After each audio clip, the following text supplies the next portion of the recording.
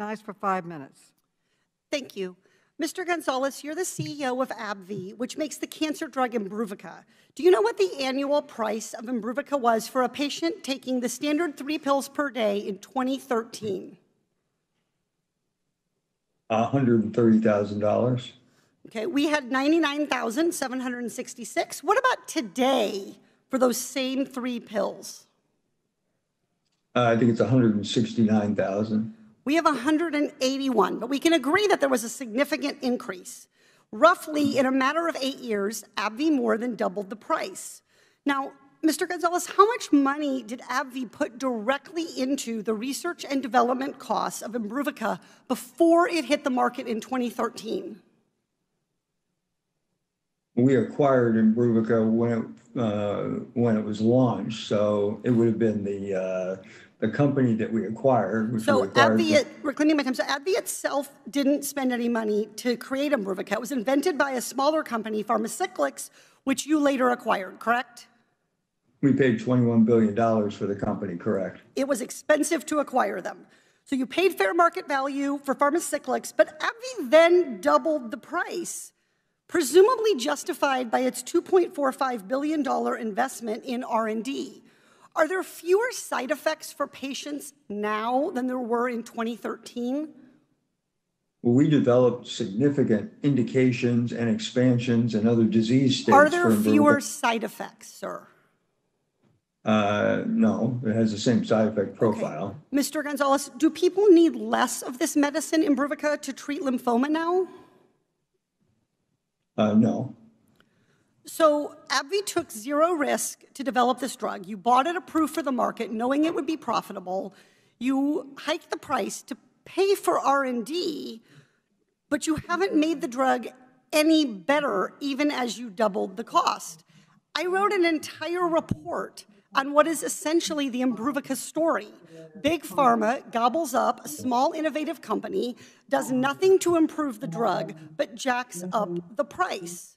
Now, you told us that you spent $2.54 billion for R&D for Imbruvica, even though the drug didn't get any better. Really, it was all for these innovations and indications, which are designed to keep competitors off the market and find new sales opportunities. So I want to look at what other money AbbVie spends doing its business. You filed 165 patents for Imbruvica. You filed patents for Humira, other drugs to keep competitors off the market. How much did you spend on litigation and settlements from 2013 to 2018? Congresswoman, let me correct one thing that I think you just said. And it is not true that we didn't invest in additional indications and additional diseases. As an example, we received approval after the development work of graft versus host disease. Reclaiming my time. Mr. Gonzalez, how much did AbbVie spend on litigation and settlements from 2013 to 2018? I don't have that number offhand. We'll be happy to give it to you. Okay, $1.6 billion, $2.45 billion on R&D, $1.6 billion in litigation and settlements. What about marketing and advertising? How much does AbbVie spend on that? Well, marketing and advertising, we spend about $4 billion a year. Yep, 4.7, $1 billion. How about executive compensation, 2013 to 2018? 2013 to 2018, it's probably on average about $60 million a year. Try 334 on for size. Now, how much did AbbVie spend on stock buybacks and stock buybacks and dividends to enrich your shareholders from 2013 to 2018? Well, stock buybacks, if you actually look at just pure stock buybacks, it would be about $13 billion. Stock buybacks and dividends is the question, sir. Dividends, and have to come back with a number for that over that period of time. $50 billion. So, Mr. Gonzalez, you're spending all this money to make sure you make money rather than spending money to invest in, develop drugs, and help patients with affordable life-saving drugs. You lie to patients when you charge them twice as much for an unimproved drug, and then you lie to policymakers when you tell us that R&D justifies those price increases. The big pharma fairy tale is one of groundbreaking R&D that justifies astronomical prices. But the farmer reality is that you spend most of your company's money making money for yourself and your shareholders. And the fact that you're not honest about this with patients and with policymakers, that you're feeding us lies, that we must pay astronomical prices to get innovative treatments is false. The American people, the patients, deserve so much better. I yield back. The gentlelady's time has expired. The gentleman from Kansas, Mr. LaTerna, is recognized for 5 minutes. Herself for 5 minutes of questioning. Mr. Owens, who are the coal plant's customers? Who are the coal plant customers? The energy from the coal plants benefit all Puerto Ricans. It's integrated into our overall grid. It's a low-cost energy source. It's a reliable energy source. And the customers, the consumers of Puerto Rico benefit from a lower cost source of energy. They benefit from a continuous source of energy. So all customers of Puerto Rico benefit. Okay, so the people of Puerto Rico broadly benefit from having access to electricity. And it's a point Mr. Epstein has made, that electricity is beneficial to people and to human life. Now, but I want to ask, who, just map this out a little bit, because there's a lot of acronyms here. Who runs the plant that we're talking about today, this coal ash plant? Who runs it? This is owned by AES. We have a contract with AES, and we purchase the energy from that coal-fired plant, and it feeds into our overall electricity grid. The plant is owned by AES. Okay, so they own it or they run it? I just want to be clear. They own the plant. AES owns the plant. Okay, and then who runs the grid? Today, LUMA runs the grid. Prior to June the 1st, PREPA ran the grid. But LUMA has a 15-year operating and maintenance agreement in order to run the grid, in order to maintain the grid, and in order to enhance the grid. Okay, and then you are here today on behalf of PREPA, and what is your relationship with LUMA? We are the owners of the grid. LUMA is an operator of the grid. We need to make sure for the citizens of Puerto Rico that the grid is well maintained and the grid is well operated. So we have oversight responsibilities. Wonderful. And then PREPA has to get major decisions approved by some other regulators, including FCOB, which is on the fiscal side, and then the energy regulator, PREB. Is that correct? That's correct. Okay, so here we're trying to map out kind of who's in charge here, all right? And you're here today on behalf of PREPA. So I have a question.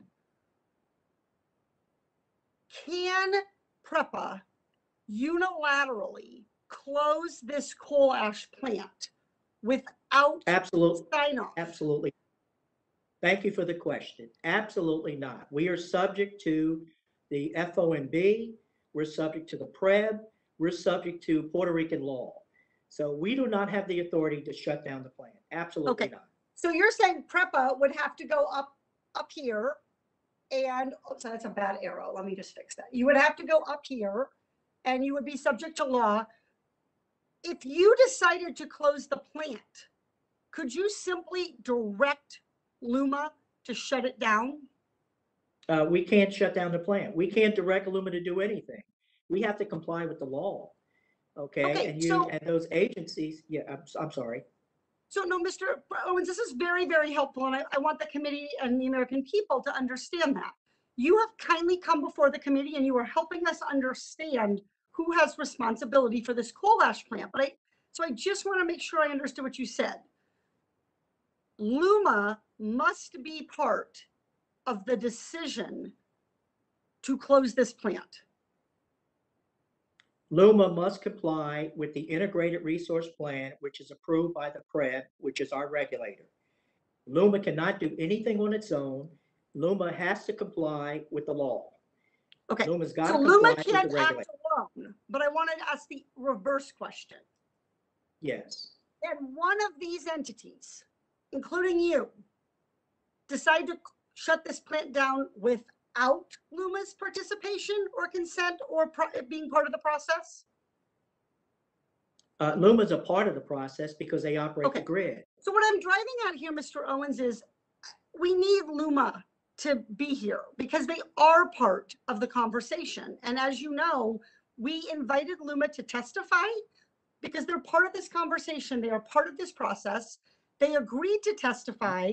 And then at the 11th hour, LUMA notified the committee that they would not be attending this hearing. And I just want to make sure the American people know what LUMA said. LUMA's senior director of government affairs said, quote, LUMA just doesn't have a role that is relevant to this hearing on this coal ash plant. But you have just explained to us, I believe correctly, that LUMA must be part of this decision-making process. It was LUMA's decision to commit to and then to withdraw from being present at this hearing. But it is my decision as chair of this subcommittee whether to pursue additional investigations. LUMA may not be here today, but they must answer to the American people. It was a mistake for them not to participate, but I am going to give them ample opportunity to rectify that mistake and to come answer questions that this committee has about the coal ash plant and its effect on the well-being of the people of Puerto Rico. With that, I yield back. I believe that concludes our hearing. There are no further witnesses at this time, no further members at this time.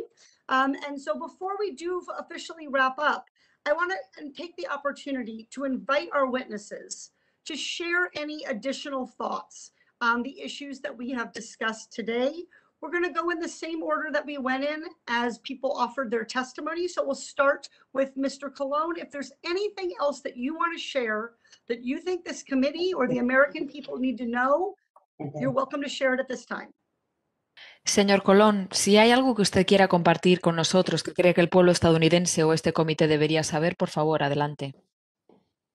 Lo último pues que me gustaría a mí sería que ustedes pudieran analizar la situación que estamos viviendo nosotros los guayameses y parte acá, y que pudieran hacer un análisis donde podemos determinar y que la fábrica se cierre y que nosotros podemos vivir, tener una calidad de vida mejor de la que tenemos ahora en el momento. I would like you to analyze the situation that we're living here in Guayama, conduct the necessary tests, and improve the life conditions. Thank you so much.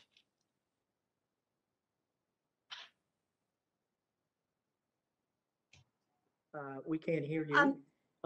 Okay, great. Yeah, thank you. I want to say thank you for sharing that, and thank you to our interpreter for her work today and making sure that we can all understand and hear from all of our witnesses. Mr. Owens, any final remarks you'd like to make? Porter, are you here? If not, we'll wait. I'll do my. I am here, sir, but Mr. Lowenthal, you can go first if you'd like. No, I'm going to wait. Representative Porter. Thank you. I have questions for Mr. Shurk.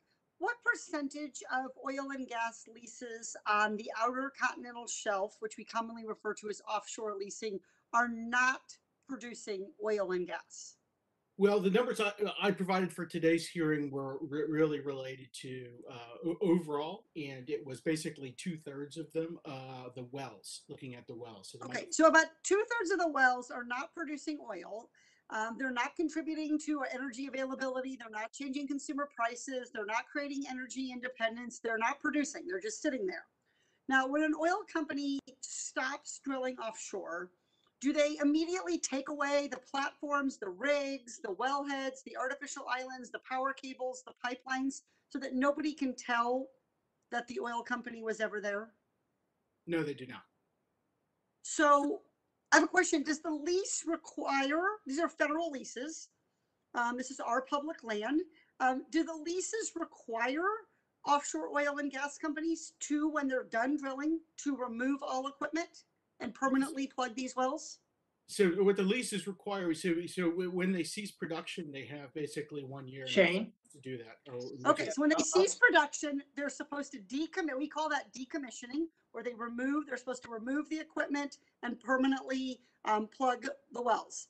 The GAO has said there's about 38.2 billion in estimated decommissioning costs for the Gulf of Mexico alone. Do those companies have enough bonds and dedicated financial instruments set aside so that regardless of the up and down of whatever their company's making, we can be sure that they'll be able to pay those decommissioning costs and taxpayers won't be on the hook? No, what our review of Bessie data shows is that they currently provide something less than 1/10, and it could be of the total amount expected cost. Okay, so I think what you said is it's about 2.9. I like numbers. It's about 2.9 billion. Let's just give them the benefit of the doubt. Let's round up to 3 billion. But there's about 38 billion of potential costs. So we're counting on these oil and gas companies to have the profits, the cash, to make the investment, to clean up when they're done. Have they been doing that?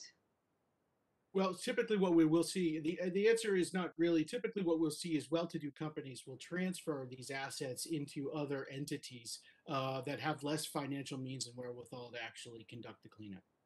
So they're moving, once they've taken the money and they've made the profit, then they're basically transferring away the unprofitable, difficult, expensive part of this, which is the decommissioning portion. And they're transferring that. Are they transferring that to big, healthy companies?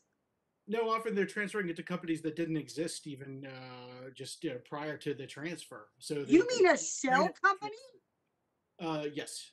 Like an entity created just for the purpose of pushing off the cost of doing business so that you don't have to pay it even though you got all the upside? Are you saying that this is what oil and gas companies do? We've seen this, yes. And how does the law facilitate this? Well, how does it facilitate it? Well, I suppose on a couple of levels.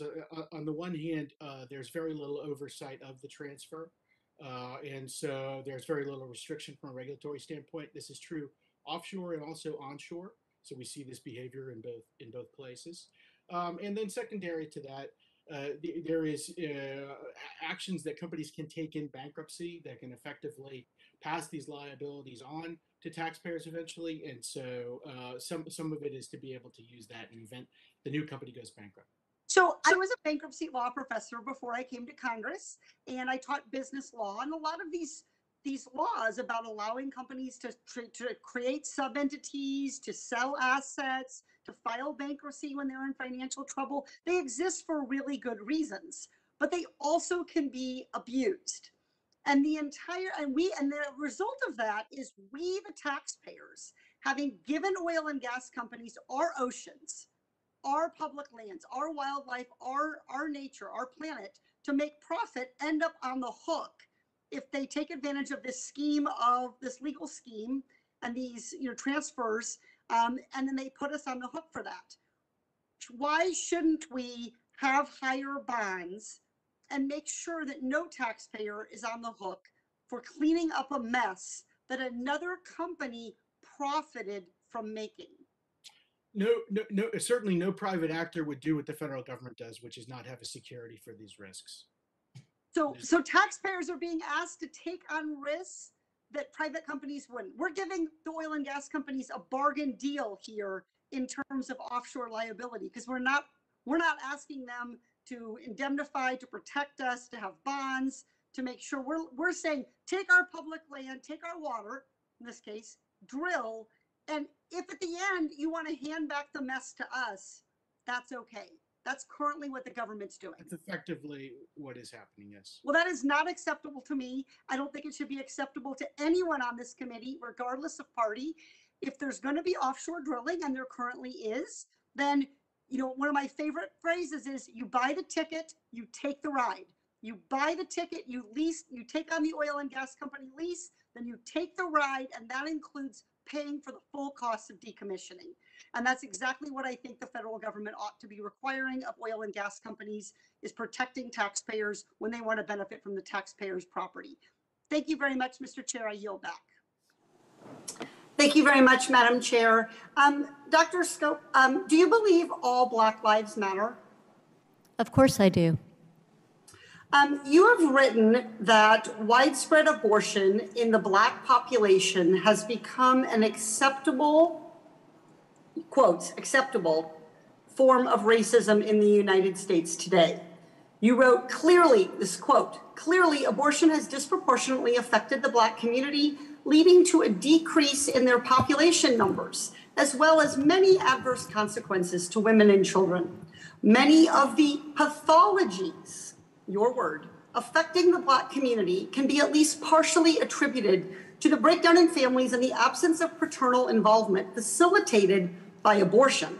Mental health complications in Black women leading to deaths of despair can be caused by abortion. Could you explain to me what your expertise and familiarity is with Black families?